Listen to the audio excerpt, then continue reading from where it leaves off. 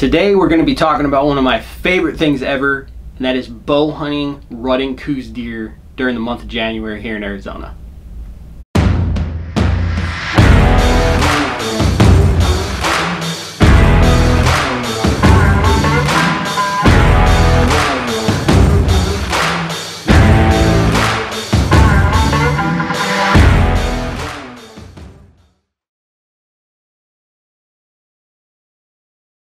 Hey, what's up? It's Josh from the Dialed In Hunter. We are on the tail end of October right now, heading into November at the time of recording this.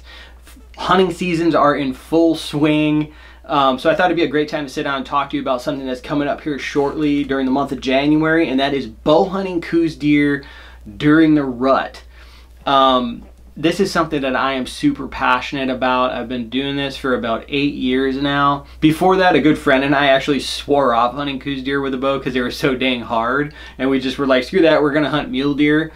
But the more time I spent out there, you know, some of this habitat overlaps mule deer and Coues deer, and the more like bigger Coues bucks that I saw, watching their behavior, watching them fight, watching them chase does all over the place, they're just an intriguing animal to me, man. And then once I got my first one, I was like, this is it. I love this. They're the ultimate challenge for a spot and stock bow hunter. So I'm gonna go into where I've found success, where I haven't found success, how I've found success, okay? And hopefully by the end of that, you've got a pretty good outlook on how to tackle January with your bow. For those that don't know, Coues deer are a subspecies of a white-tailed deer. They are basically just a smaller version of a whitetail that lives in the desert, okay? They're super adaptable, okay? You can find Coues deer anywhere from 2,500 feet all the way north of 10,000 feet, okay? So up in the timber, down in the desert flats, a Coues can find a home there and make a good living. They're very difficult to approach with a bow because they're always on edge. This is a really small deer, okay? Like when you get one on the ground, it's striking how small they are. So everything wants to eat them, all right? And if you were out there living in the woods, the desert, whatever, and everything wanted to eat you, your head would be on a swivel as well. So all the little things matter with approaching a Coues deer. They're very, very wiry, and they're quite honestly paranoid. I've seen Coues deer get spooked by the wind, like glassing them, and then a gust of wind comes and then they jump like a cat because the wind scared them. So in order to get one spot and stock, you've got your work cut out for you. So I think the best place to start here is how to find Coues deer. So the best way that I've found to locate Coues deer is through glassing. All right. Now, yes, you can find them up in the timber, and you can sit in tree stands, sit on trails and stuff, hunt them just like whitetails. That works. But where I've found the most success is by sitting up high, glassing a lot of country, and you know, just basically grid searching with my optics all over the place, looking for rutting deer, bedded deer, feeding deer, whatever it is. So the best way that I have found to glass for Coues deer is by getting your binoculars and mounting them on a tripod. All right, I hunted a lot of years without a tripod, and I found Coues deer. But when I got a tripod and I put those binoculars on there, it was just an absolute game changer, because the tripod allows you to see movement. Because Coues are so small and the color of their hide blends in so well with their surroundings, they literally melt into their environment, okay? So by being able to lock your binoculars in place and grid search kind of within your view, you're gonna be able to see the little things that you wouldn't see if you were just hand holding your binoculars. Things like the flick of an ear, the glint of an antler, stuff like that, okay? Now, January deer are fairly active, so you're probably gonna see deer running around, bucks chasing does and stuff like that. But then once the heat of the day comes, the does bed down, all right?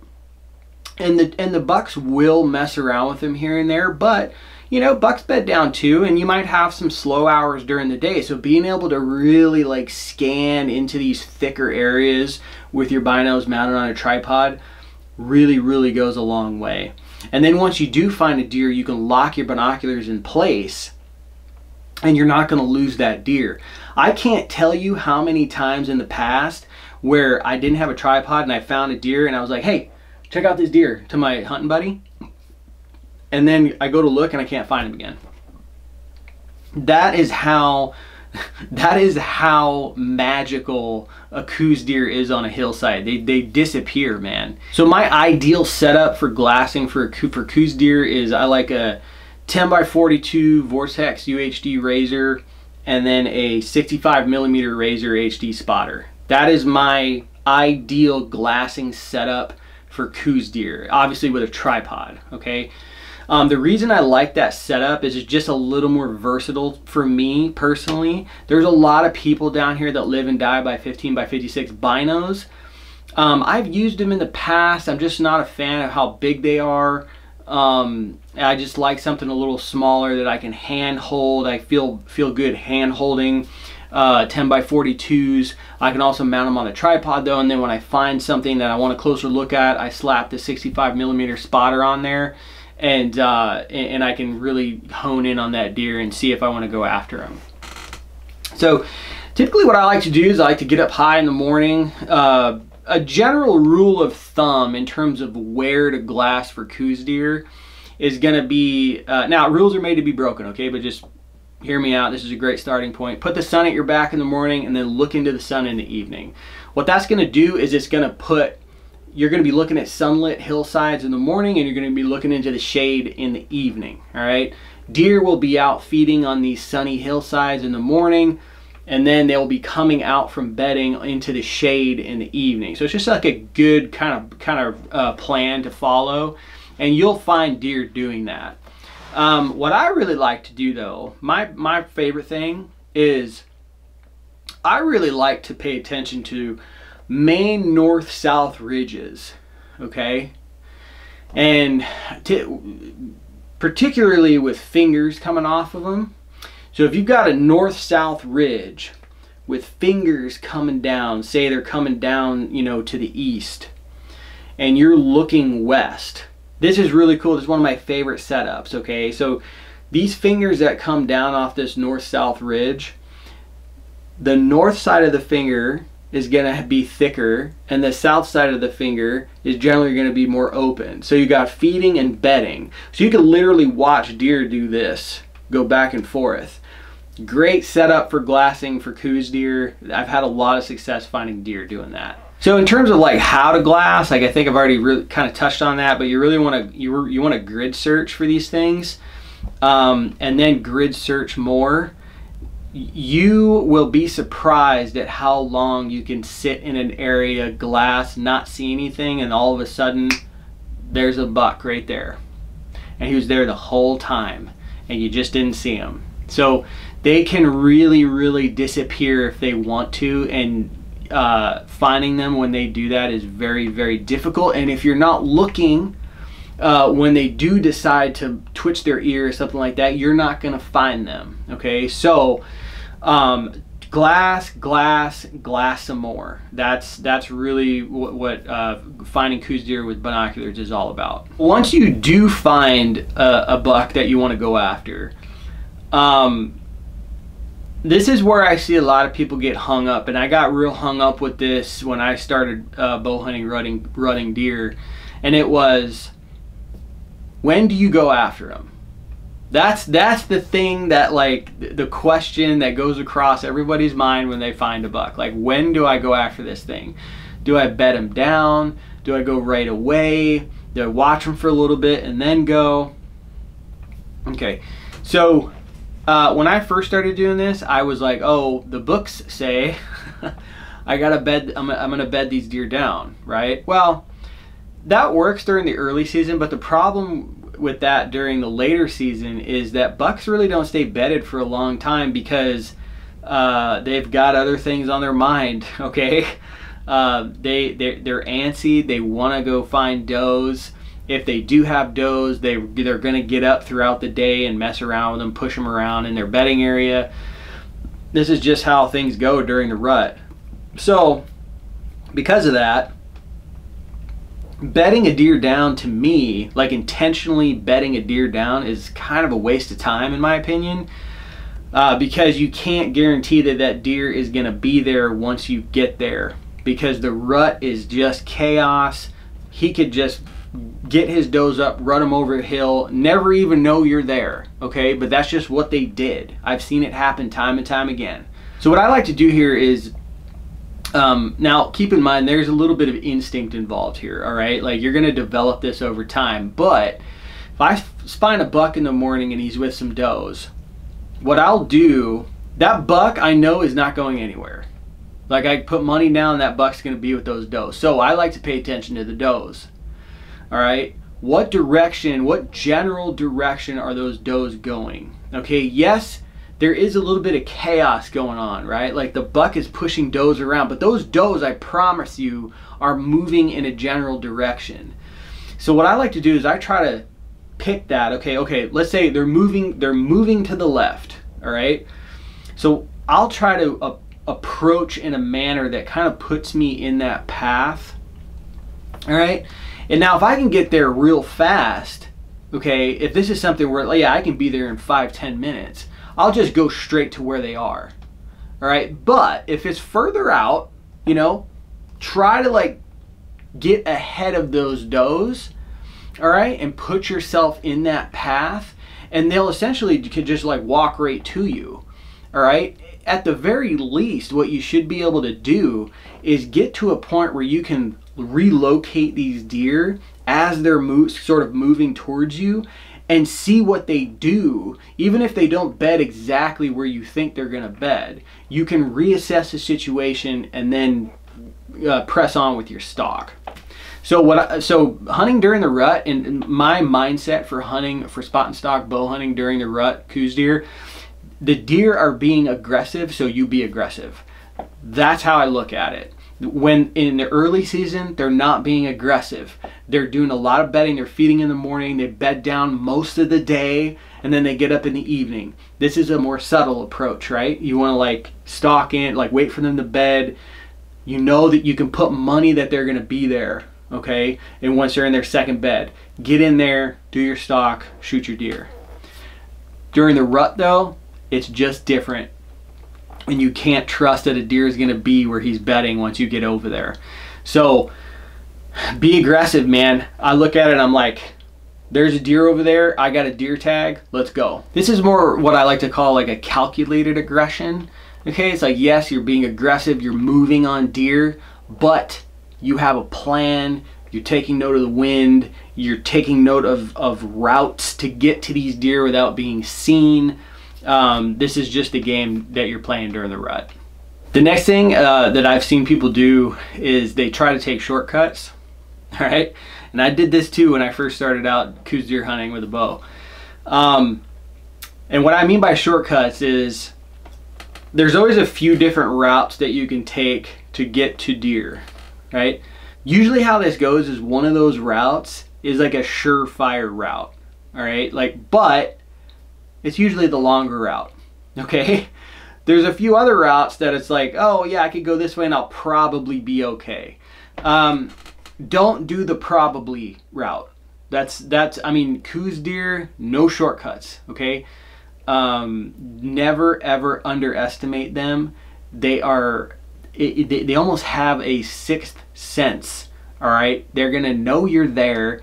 Just take the route that you know you're not going to be seen doing, and you're going to have the most success doing that. We've been doing a lot of talking about spot and stalk hunting, which is that's how I prefer to hunt Coues deer with a bow. It's my favorite way, but Coues deer are really predictable, okay?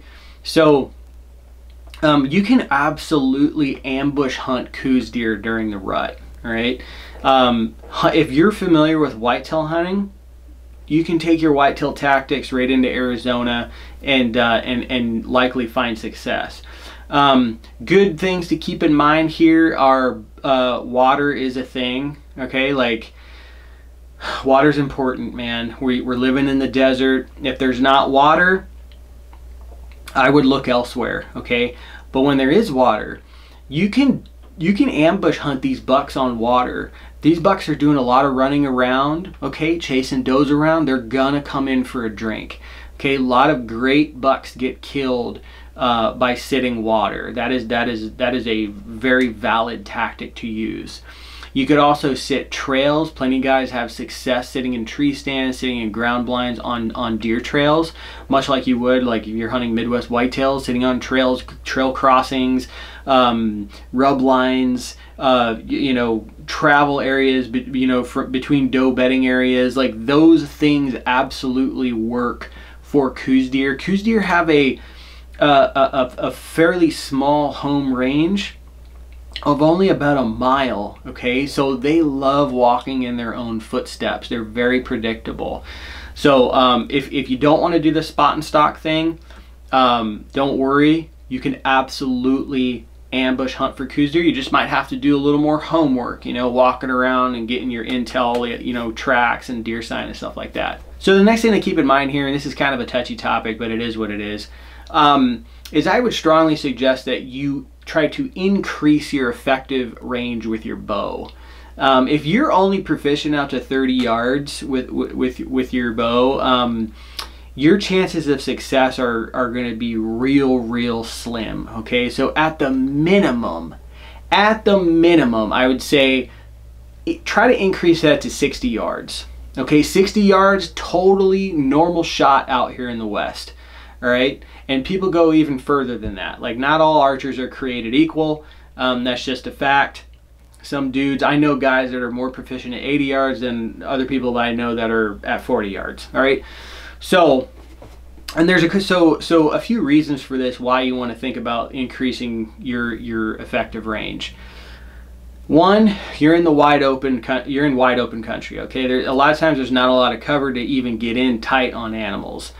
Two, the ground beneath your feet is very loud, all right? Even if you're in your socks, okay, rocks rub on each other, they're noisy, the vegetation that you're moving through is dry, it cracks as you move through it, and then the Coues deer are just super on edge.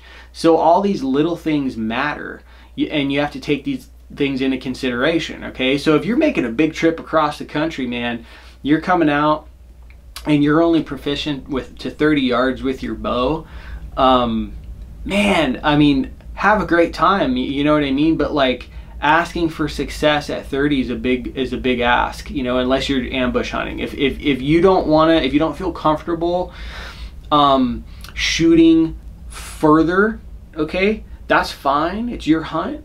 But I would just be realistic with yourself and be like, you know what?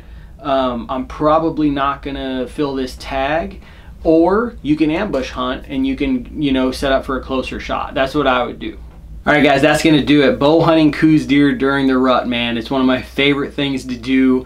The deserts in Arizona during the month of January are magical, and if you play your cards right, you could have a javelina tag in your pocket as well. Be bow hunting javelina and deer at the same time. So Arizona has gone through a few changes with the regulations, so I'm just going to touch on those real fast before we close this video out. Non-residents, so this is still an over-the-counter tag for everybody, but for non-residents there is now a cap, okay, so keep that in mind. There's also buck quotas, species specific and unit specific, all right? So like all the units that are open for hunting, they have a Coues buck quota and a mule deer buck quota. It is your responsibility, okay, before you go hunting, to go online and check the quotas to make sure that the deer that you're intending on hunting and the unit you're intending on going to is open for hunting, okay? How these work is once a quota is met, that unit will shut down for that species of deer the following Wednesday at sundown. So just keep that stuff in mind, guys. Like make sure you're legal and you're not getting caught somewhere you're not supposed to be with potentially a deer you're not supposed to have. So if you like the video, please hit thumbs up. If you like the channel, please hit subscribe. January is going to be here before you know it. I'm super psyched. Stay safe out there.